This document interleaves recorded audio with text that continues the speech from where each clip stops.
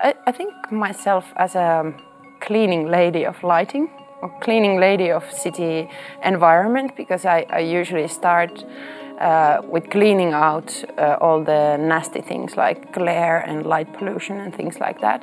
So I try to make the scene pure and clean, and then I add something onto that. I think our style is to be human, is to try to be innovative, is to we like to experiment with new things, and having art installations, entertainment is a place where we can easily do experiments that afterwards we use into architectural. On the other hand, architectural things gives us some foundations that we afterwards we use actually in those other things. We think the technical instrument is only instrument, is not a final goal in our profession.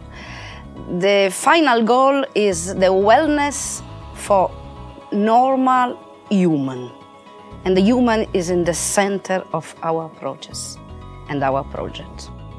The way I try to do it, my work, it's with delicacy.